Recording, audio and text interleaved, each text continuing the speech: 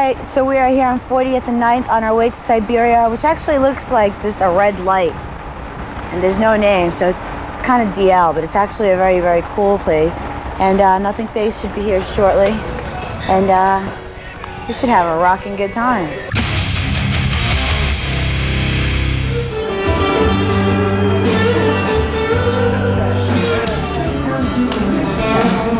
Nice little place.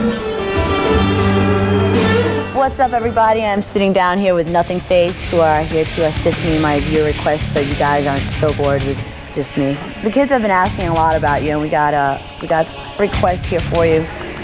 Jake from Normal, Illinois is asking that he's really hoping that I cover you guys because you guys are just badasses and you rule. And that's great, and that's why we're all here together, just hanging out all jolly like. And for you, dude, Nothingface has a new record called Skeletons Out, which is awesome, really heavy, really cool. I'll stop thinking. I'll stop. And we got some great live footage for you guys, so check this out.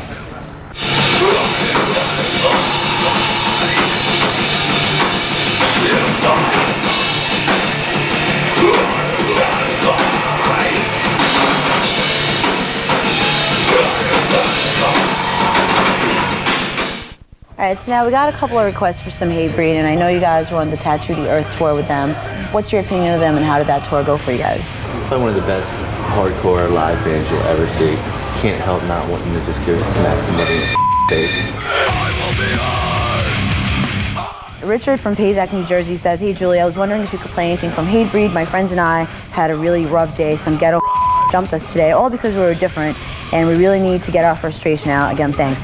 What's your advice for people like him who get abused for being cool? I can't tell you. You have to ask one of these guys. Get up, dust yourself off, pick up your favorite metal record, and jump around your room, scream at the top of your lungs. Works for us. See, that show helps people. Here's some Hatebreed with Perseverance, and you and for you guys to get some frustrations out. Headbang, lots and lots and lots.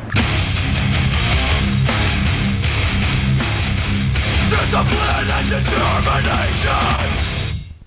Well, I heard a lot of cool heads that have been coming out to see you, Kerry King and Monkey. Does that make you guys nervous at all? No, not the slightest. You know, they're just other people that do what we do, you know, right, that have been doing it a little bit longer. So I also heard Rob Flynn came out in his hometown when you guys were there. What's your relationship like with Machine Head? I mean, we knew each other okay. I mean, we've done shows together, you know, a few times, and they're really great guys.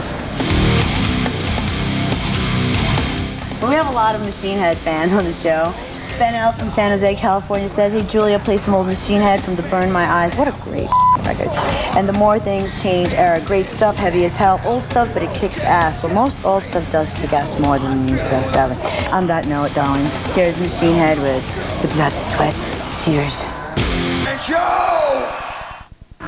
Alright, we got a lot more requests coming up. I'm chilling here with Nothingface at Siberia, and if you are wondering about all the noise all around us, there are actually people in this bar drinking their lives away, sadly but funly.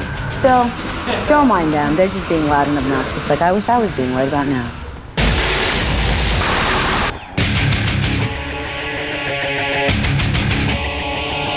Alright, so now we have been having a lot of requests for Megadeth, and we have a lot of Megadeth fans at the show. What is your opinion on Megadeth, and has it influenced your music at all over the years?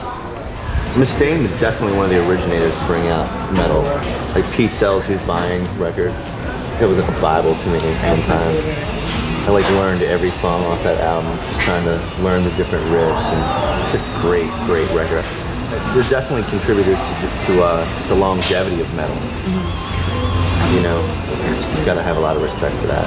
Nick says that Megadeth Holy Wars, too bad these guys broke up. They were awesome, especially Mustaine guitar. Yes, it is quite sad that he hurt his hand quite badly. God knows what he was doing with that hand. What did he do with his hand? Well, we don't know. I'm going to say it was due to extensive and excessive masturbatory action. Oh. But that's just my own. I was thinking the same thing. I thought it was a masturbation accident. Like that, maybe end up with a carpal tunnel in his wrist or something. It's quite sad, but he did release a statement saying that he has been talking to the other members, and that there is a chance of them getting back together, and that his hand might be better, and he might be able to masturbate once again and play guitar all at the same time. I can't wait. All right. That'd be a feat. For all of you requesting Megadeth, here you go. Some classic with In My Darkest Hour. Enjoy.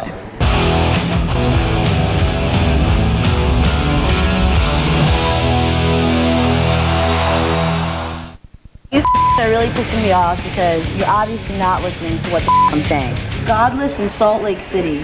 What the hell is happening with the Fuse thing? Much Music USA has changed Fuse. Is it name change or total programming change? Does it mean more? Everything is staying the same. All will be well. It's just the name called Fuse. It's like if you want to change your name because you're sick of it, you know? It's just no big deal. Much Music equals Fuse. Same station, same programming. Much Music to Fuse. That's it.